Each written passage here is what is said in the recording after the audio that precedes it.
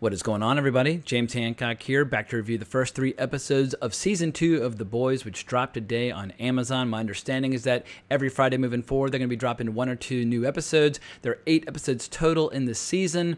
And my quick 25 words or less spoiler-free analysis is that I think Season 2 is a little stronger, at least so far, than Season 1. It absolutely has my full attention. All the wild and outrageous scenes and characters that we expect from The Boys, they are here with a vengeance. But if I were to offer one critique of Season 2 so far, I do think it has some pacing problems. Not every character is created equal. Not every subplot is created equal. So sometimes it feels a little bit slow. However, when the show really puts its foot down on the gas pedal, it delivers in a big way. But from here on out, I am going to be discussing spoilers because I can't call attention to both the strengths and the weaknesses of this season without getting into some details. What's fun and exciting about this new season is that there's tension, strife, and conflict on pretty much every front within the show. Every relationship, every organization, every team, they're all experiencing these massive internal struggles to determine the direction of the boys or to determine the direction of the Seven.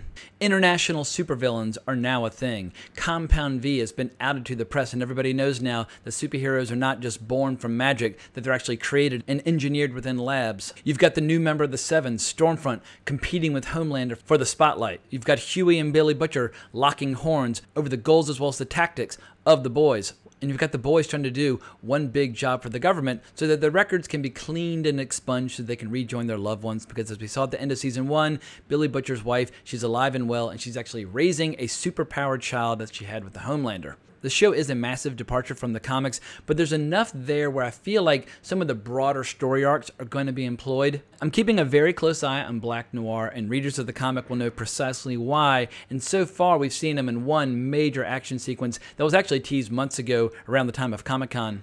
And I'm also keeping a very close eye on Stormfront because while she initially was introduced as this very colorful character who doesn't care what people think about her, who doesn't indulge in all the corporate politics with the media, she refers to interviews as dick-tingling these half-wits. But as we saw at the end of episode 3, while her gender might be changed from the comic, her belief system is absolutely consistent with the white supremacist character that she is based upon. And if she's trying to chase down a bad guy or a supervillain, and you get in her way and your skin tone happens to be darker than hers, well then really dark and evil shit is going to go down. But what's interesting about the introduction of this new character is that she's not a one-note villain. She actually has some of the funniest lines, whether she's making fun of the Deep for joining the ridiculous Church of the Collective. And my hope is that the tension between her and Homelander will be one of the most interesting parts of this season moving forward. And in a strange way, she makes the Homelander seem kind of well-balanced by comparison. And the Homelander, he's a homicidal maniac. I mean, this is a guy who, when trying to teach his kid how to use his powers, would just knock him unconscious by pushing him off rooftops.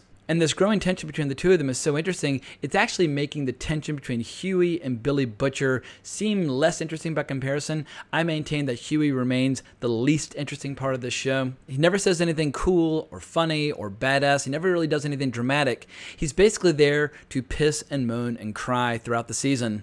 And so while I get he represents the soul of the boys, who kind of keeps them from going completely off the cliff into unethical territory, the reality is that Carl Urban as Billy Butcher is just far more charismatic. And it's a weird thing because I want to like Jack Quaid. He's the son of Dennis Quaid and Meg Ryan. I've been a fan of Dennis Quaid my whole life, but so far, the way they've had him portray the character Huey just annoys the hell out of me. So he's probably the only character I would say I outright dislike. There's some other subplots that I just think are less interesting, that are slightly more boring. Queen Maeve's subplot with her girlfriend is pretty lifeless and dull. And watching the Deep go through all of his soul-searching with the Church of the Collective, that's a pretty big drag on the show as well. But the show has moments where both the violence and the humor just go to these crazy heights, that the show almost feels like it has these imaginary hooks going right into my eyeballs, demanding my attention. And it has all these great dramatic moments, like when Billy Butcher returned at the end of episode 1, I was like, thank you, like this is what the show's been missing. There was a giant hole in the show due to his absence. And I just love how Carl Urban leans into the delivery of each and every single line that he has. And I love how the show has not tapped the brakes on the gore at all. I mean, we see early on Black Noir ripping someone's head open like it's a Pez dispenser. And when Stormfront's trying to capture the brother of Kimiko, she essentially rips his hands clean off so that he can't use his powers anymore. And this show recognizes that when the superheroes are in superhero mode, let them look totally badass. Starlight looks particularly cool when her eyes start to glow and she's getting ready to cut loose. I'm actually liking the character of Starlight far more this season than I did in the previous season. And the humor's been fantastic as well. There's these great little recurring jokes, like when Stormfront and Starlight are bemoaning the fact that their costumes have been designed without pockets. And while we can all acknowledge that Stormfront has many ethical shortcomings, she does have some really funny lines, because a big part of this show is skewering all the corporate bullshit and hypocrisy that dominates the public image of Vought. And I think this show is at its strongest when it operates as a satire of corporate culture. And Giancarlo Esposito has been particularly good as Mr. Edgar, who looks at this company more as like a pharmaceutical company as opposed to a superhero company. And he's got tension with the Homelander because the Homelander basically gave away their most important product, their secret formula to Compound V. And it's really interesting seeing this brewing tension between the Homelander, who's basically omnipotent, and Mr. Edgar, who's just an executive, as they try to steer the company in a direction that they prefer.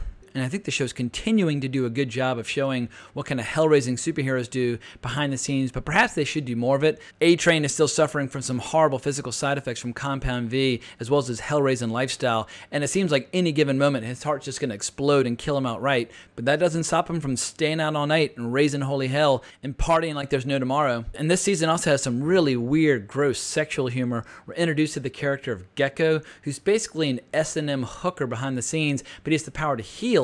So he gets together with clients and lets them do things like hack his arm off, or for even more money, they can chop his dick off. And I just howled when I heard him tell his client that it was $1,000 to go all the way. And the guy was like, all right, well, where's the closest cash machine? But my favorite part of the show remains Anthony Starr's performance as Homelander.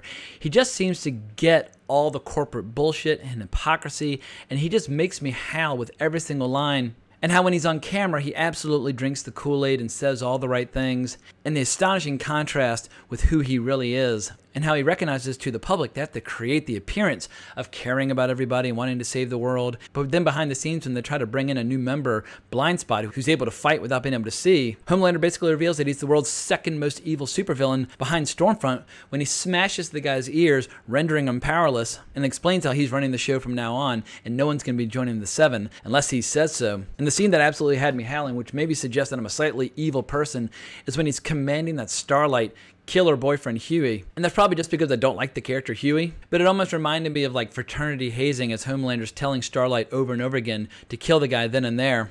Which makes me feel a little ambivalent about our heroes of the story, because on one hand, this show does a brilliant job of fleshing out all the villains, but they do such a good job of fleshing out the villains that it makes the heroes feel a little boring by comparison. At some point, this show needs to unleash the beast and really show what the boys are capable of, because in the comics, the boys would take Compound V in order to fight superheroes and really put them in their place. And right now, I feel like, apart from Billy Butcher, the members of the boys are kind of being overshadowed by the villains of the show. And as somebody who loves villainous characters, I don't have a problem with that. But from a writing standpoint, this show's going to continue to feel out of balance if they don't find a way to make the good characters feel as dramatically compelling and charismatic as some of the more sinister characters. But overall, I'm a very satisfied fan. If there were more episodes available, I'd be ripping through them right now. I can't wait to see what happens next. This is probably the first time all year where I've been jumping out of my skin wanting to know what's going to happen next. But the good news is there are tons of comics for me to sink my teeth into. If I want to see more of Black Noir or Queen Maeve or Stormfront or Homelander or any of these characters in action, and something tells me that by the end of the season, things are going to get real bloody and real nasty within the members of the Seven. And personally, I can't wait to see what murder and mayhem is coming our way. And if you've been following my channel for a while, you know that in the past, I've issued some words of caution where I basically have expressed some concern that the writers and producers of the show wouldn't completely, totally embrace the incredibly shocking, irreverent humor of Garth Ennis. So far this season, my fears appear to be totally unjustified, so fingers crossed that this show manages to stay the course and maintain and sustain this tone for the rest of the season. At any rate, let me know what you think in the comments below. If you enjoyed this review, please consider subscribing to the channel, liking the video, hitting that notification bell. But I hope everyone has a great weekend, but more importantly, as always, onwards and upwards.